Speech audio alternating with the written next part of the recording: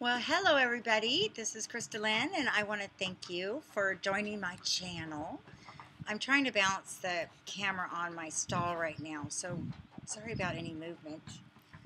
So today, I'm actually kind of nervous because today I'm going to talk to you guys about something that's very, very dear to my heart, a lifelong passion and pursuit that I've had. Being born with a natural ability, and that's to work with animals. And I've shared with some of you guys that I'm an animal behaviorist. I've been training horses actually since I was 13 years old, and I've had many, many wonderful animals in my life that have taught me probably my most valuable lessons. So right now, I want to talk to you guys about this because many of the astrology channels, including myself, have been talking about the upcoming energies that are going on up in the sky.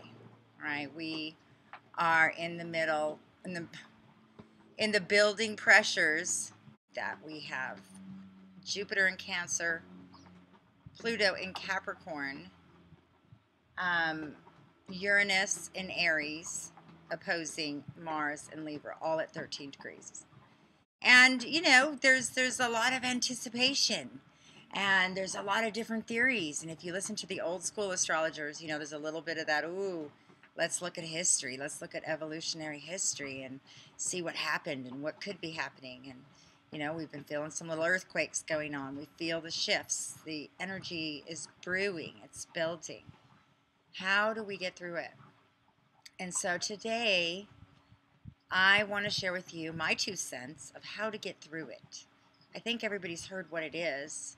And if you guys want to order a personal reading with me, I can go into specifically what it does it mean for you and how is it specifically, intricately lighting up your personal natal chart. So that's something I definitely am hoping to be able to help you guys with because I am so fascinated by it. And I'm offering some videos right now, guys, 5 minutes, 15 minutes, and I send these videos to you.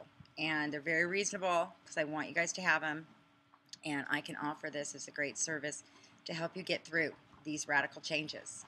And I'll be in each video I talk about the year ahead, specifically in your chart. So check out my website and check out those great offers. But let's get back to, even if you know nothing else, even if you don't even know your birthday, you feel that something's going on. There's shifts and changes. What does that mean for us? Are we victims of these changes? Are we passengers in a car that's driving off a cliff? Or do we have a say-so in what happens with our life? Can we drive the car? And I believe that we can. But I first believe that we have to know who we are, what our intentions are, and what we're looking for in our lives. If you are completely have no idea and you're living in fear right now or resentment or just deep issues that are unresolved and you don't know how to get through them, then you need to start on this path. Okay, learning to first just identify it. First just say, yeah, that's me. Once that happens, the messages will start pouring in for you in every which way, including this video might be one of those messages. You might turn off the video, turn around, and a song plays, and it speaks to you in a way that was strange. You know, there's messages everywhere, and so many times we don't pay attention. So today, I want to show you how I work with my horse's energy and how I can create erratic energy, which then she will mimic, how I can draw her back to me with a quiet and peaceful place, and then she will mirror those things. And it's a really fascinating therapy work. In fact, some of you guys know I've been talking about it, and it's coming this summer. I'm going to be opening up equine therapy classes or communication classes where you can come out and work with the horses hands-on and get connected to your energy. The horses will teach you how to do that. So I have so many exciting things, you guys, and I don't want to make this video all about all of the things, but I do want you guys to know I've got some really cool things coming together, and I'm just so excited to be able to share them with you guys. So that's that. But let's get started. So what I'm going to do, I'm waiting. Oh, here's Cliff. Oh, good. Here's my cameraman. Come on over, Cliff. Come on over. There's my Cliffy. Cliff Van Kreitz. Oh, Scorpio rising. I always have to tell them that. Sorry, they like that. I do better on the other side of the camera. I know. Well, you're going to be on. I just want to show them you came up. You walked up. Okay, so what we're going to do is Cliff and I are going to take a break for a second and set myself up and just start to show you guys what this looks like and explain this level of connecting to your energy and how to start practicing it. It's a practice. Horse chi. Horse chi. All right, we'll be back. We're setting up the cam. Cliff Van Kreitz. Oh, Scorpio rising. I always have to tell them that. Sorry, they like that. I do better on the other side of the camera. I know. Well, you're going to be on. I just want to show them you came up. You walked up. Okay, so what we're going to do is Cliff and I are going to take a break for a second and set myself up and just start to show you guys what this looks like and explain this level of connecting to your energy and how to start practicing it. It's a practice. Horse chi. Horse chi. All right, we'll be back. We're setting up the cam. Okay, so I'm back right now, and I'm waiting for my buddy Cliff. And he's going to come go get his guitar, and he's going to bring over his guitar and just play some music. You know, I just want to encourage you guys. It's about nurturing yourselves and being creative and being true to yourselves. And that's where the healing is. We have a lot of transits going on right now. Many of you know about this awesome Neptune in Pisces. And some of you don't do as well with it. I love it, but it makes me very creative. I want to hear music all the time. I want to see colors all the time. I want to be near the water. And those are the things that I'm doing that are inspiring me to write, inspiring me to stay balanced, because you know what? I'm feeling these energies 100-fold. And if I don't take care of myself, these could turn into panic attacks. These can turn into a lot of inner stress and inner critical thinking, obsessive thinking, because there's a lot of energy in the air. So these are the things that I do to try to help balance myself. And that's what I want to teach you guys right now, especially through the month of April. I want to help navigate you guys through staying calm. Okay? So here's the thing. When I work with horses, if I don't practice this method of being centered, my horse will react off of my erratic energy.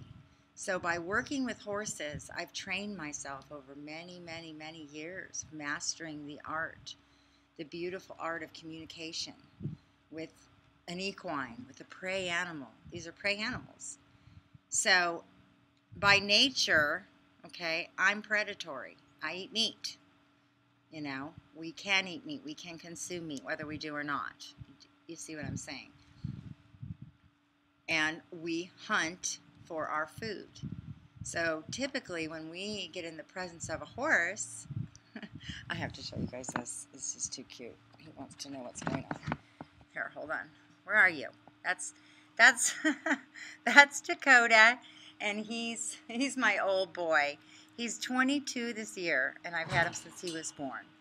And he has a moon in Pisces, and I have a moon in Pisces. So it's a whole nother subject. I do very in-depth astrological readings with animal behavior and animals, and pretty soon I'll be sharing more and more about that, and you'll be seeing that. It's a really cool project I'm working on right now. But in the meantime, what are we trying to say? What we're trying to say is we want to show you how to take a language and bring it to your real world. So your boss, you might go to work and your boss may have a very aggressive energy, and you just makes you feel really uncomfortable, or you feel like a child again, or you've lost your core being when you're around that person. Maybe it's a parent, you know, maybe you're an older adult, maybe you're in your 40s and you get around your parent and you feel like you're 10 years old again. When that happens, you're not connecting to who you are now as a person. You're not projecting that. And so you attract those relationships that create all that dysfunction. Okay, let's just call it whatever it is. Being around a horse, he will tell on you. He will tell if what you are projecting. And it's a safe place to practice this. It's a safe place to practice working on yourself, because a horse is unconditional and they're just honest. They don't have any personal agenda. They'll just tell you, nope, that's not it. Because a horse has a soul connection, can have a soul connection with the human. If we tune into them, they will be like a mirror for us. And this can be a very healing and therapeutic opportunity. So I want to introduce this to you guys and see what you think. And I got Cliff here with his guitar because he's going to put some music in the background, which helps me get centered before I ever get around my horse. So let's just say you're having a communication problem with somebody. I keep going on this subject. But that's what this is about, is how to communicate and how to project what you want to project, how to be who you truly and authentically are. And how to do that, again, in a place that's safe. Okay, so that's why equine therapy is so awesome. All right, so I'm just going to come on over here. I'll start with Dakota here a minute. Cliff's just going to be playing some tunes in the background because we are the rockers. We are the rockers. Oh, this chair didn't break. Huh? This chair's about to break. It's our stage. It's our aesthetics. You know, the broken chair is part of the aesthetics. Let's see how the horses like the music. Oh my God, this is so cool. You guys know Cliff's music is in all my videos, and he has a CD coming soon. A recording. Hi, Dakota. He likes the music.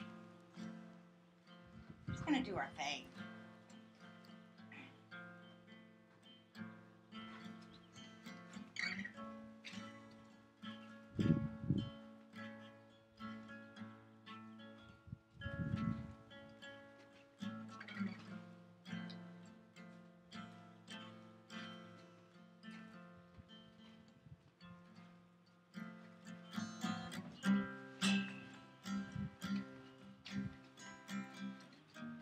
All right.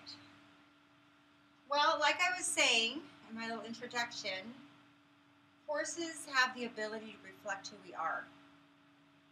Okay, so this horse and I already have a very long-standing relationship. We've known each other for 22 years. So he already knows me. He already knows, he's predictable. You know, he knows my predictions.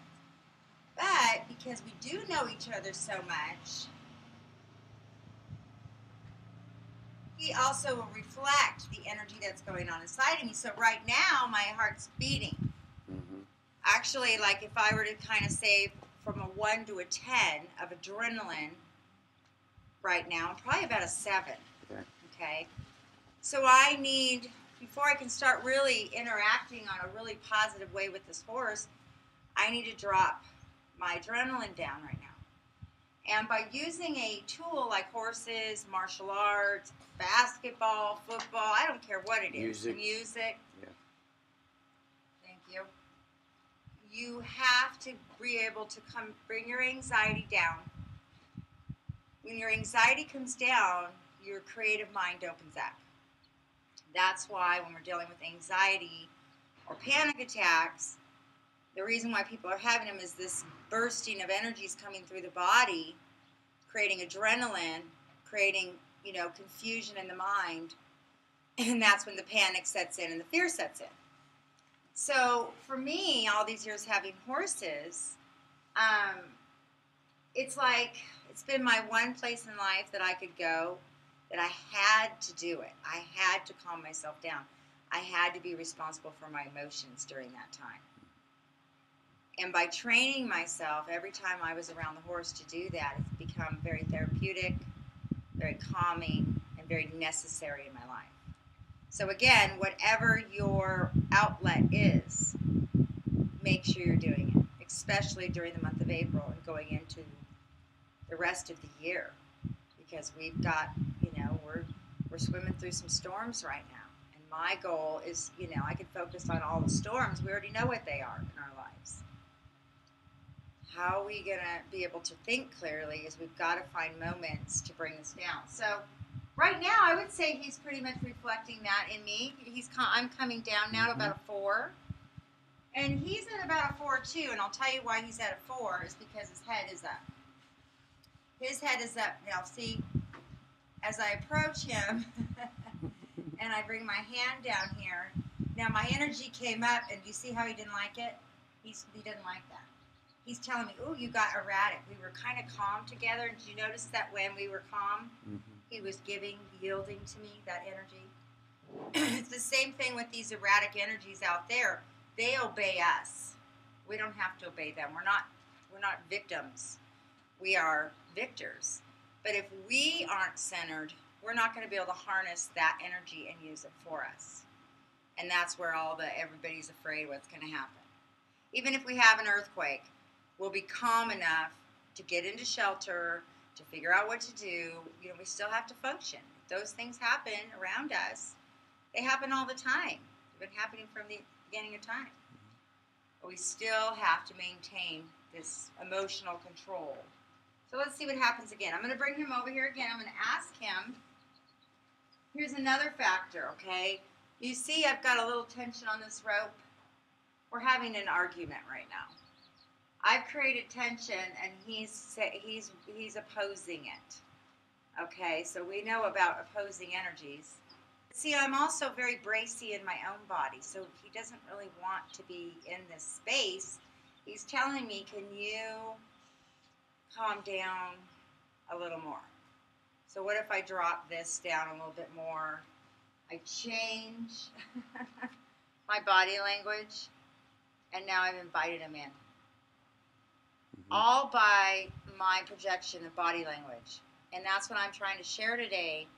Whether it's your boss, whether it's your child, whether it's all of those things, if we can control our centers, we can project our truth, and it will be received with respect because it's coming from a place of solid balance, without ego, without those things. I cannot have an ego with this horse at all. Okay. Now, I've known this horse a long time, 21 years. He and I have been together, and he never really has liked to be saddled. So, because if you think about, I'm getting ready to constrict energy. Okay, this horse, let's look at him as just a big, gorgeous ball of energy with legs and a mane and a tail. Okay, just look at him as energy. It's what he is. He's an energy ball. He is because his instinct as a prey animal requires him to be connected to the energies around him. We have human bodies that are more carnal, and they have protectiveness, so we can protect ourselves from energies, or we can buck up against energies. These horses move with energy, good or bad. Okay, so this energy right here, this in his mind represents a confinement, but yet I see it as a tool for me and him to make a connection. So I have to let him know that this is a good thing. Suggest, though, that he stay with me in little ways, but I'm not going to make him stay. I'm not going to give him the feeling that he has to stay. Okay, because if he has to stay, then that's fear. And I'm going to suggest as the leader that he does need to stay. Okay, so I'm going to flop this around. Now he's coming in on me a little bit here. He's pushing on me. Okay, so I'm going to set my boundary so don't push on me. Okay, now he's coming out of my space, but he's looking. Oh, now he's like, all right, let's have a conversation. Let's go ahead and see if we can come to an agreement. See, he's participating now. Because I made my idea his idea. But I did it knowing what his idea was first, and I did it by suggestion, not force. Hey, try my idea. Okay, so now, and believe me, he's had 1,000 saddles on. It's not that he's afraid, but I want you guys to see the little intricacies of what I'm talking about. Every movement means something in human language or animal human language. So again, when you're sitting there talking to someone, their body language means everything. But right now, this shoulder is he's kind of pressing up on me, and he's in my space right now. He's kind of letting me know that he might challenge me a little on this. So I'm going to suggest that he kind of get out of my space. Now see how he's still real heavy? He's not really in agreement about it, so I might need to create some negative electric energy. Basically not looking at him because he's not in trouble, just like the planets. They're not looking at us. We're not in trouble. They're creating electric energy to get us out of that space. You can't go in there. You keep trying to go in there. You can't go in there. So it gets really erratic. Now I have a little more respect in this relationship. I have to have respect if I'm going to be the leader. Because even if I have this wonderful, incredible relationship, he is a prey animal that could, I could fall off of, me not even meaning to. So I have to lead this conversation for my own preservation. But I see him as a partner. So and he'll always hold on to a little bit of his self-preservation that I also will respect. I'm not taking out their spirit, but I am saying we have to come to a common ground. So, creating a little energy, not really bothering him too much. Okay, so you see how I had to get a little bigger at the end. Now, again, I'm just creating an energy. It'd be the same thing as if a tree branch fell off in front of him. Is he going to move away from that tree branch? Yeah. I'm kind of asking him to come back into my space. And I'm going to create just a little bit of energy now. But because he knows I will create big energy, he respects the little energy. And when we can get in life and we can listen to the little messages, so we don't have to have the big energy, there's little messages all along the path whispering in our ears that we can embrace. And right now, I feel like he and I kind of have an understanding. So now I can invite him into my space and notice how he's much more respectful. He's not as bracy on me. So we just had a little argument, but nope, there was nothing personal to it. There was nothing personal to it. Okay? And so then it gives me more power to suggest ideas. And now this tells you when a horse is willing to put his head down, he has completely entrusted his being into my hands. Because when his head's down, he cannot run. And his survival instinct is gone. So now he kind of came back with, hey, wait a minute, I'm not sure I'm willing to give it all. I said, all right, don't. It's okay. But if you do give it all, then I'll give it all. And we start having a deeper, more trusting relationship. Okay. Are you going to be a clown? This is the clowny things he does.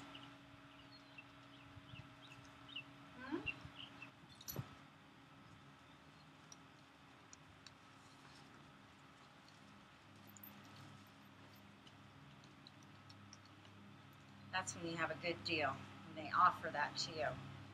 People think, oh, what are you putting in their mouth? It's just a line of communication, but he and I have such a connection that he trusts me to put that in his mouth. He feels safe with it because I don't use it as a torture device. I use it as a refinement tool to communicate with different parts of him.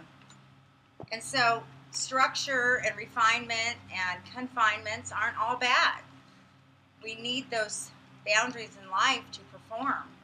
So what you're going to see today is the combination of limits, but yet beauty within them.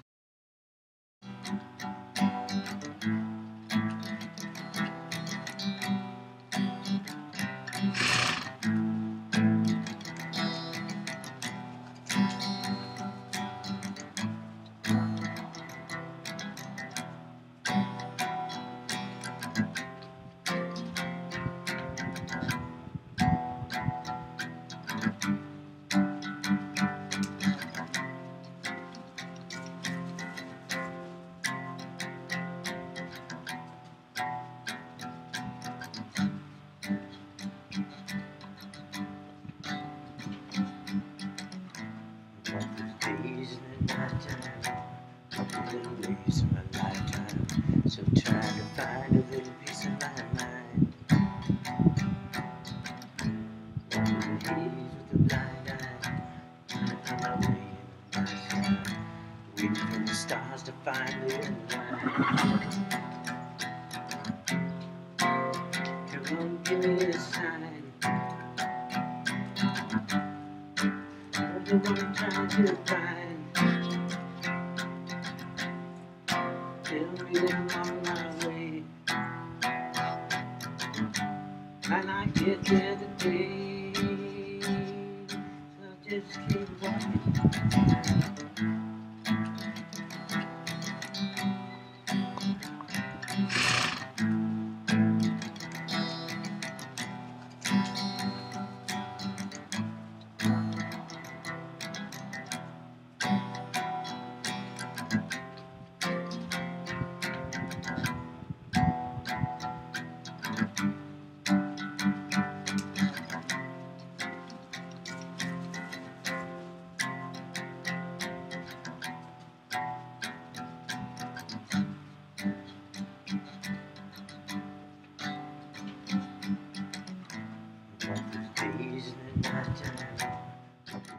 Now we both are very lazy together.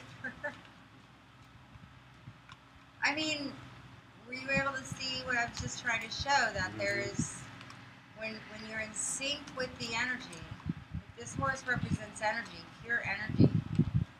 And I can time myself to it. I can train myself to time myself to it. And I can live other parts of my life timed to it. But having an area of your life that you can develop that is a really cool thing.